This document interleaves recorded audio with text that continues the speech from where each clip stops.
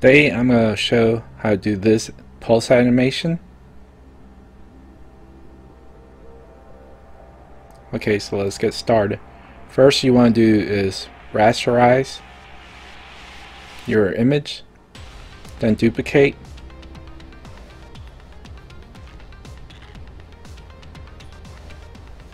then you're going to want to free transform and enlarge or make it smaller depending on what type of pulse or effect you want.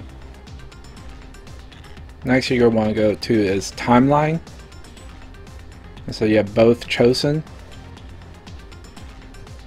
So then you uncheck one and then you duplicate and you check the other. Now you're going to want to select forever and then correct the time.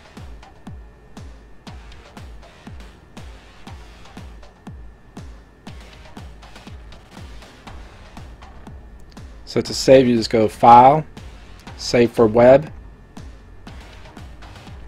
and change it from JPEG or wherever you have it in the drop down and go GIF. And that's all you need to do. You can preview if you want.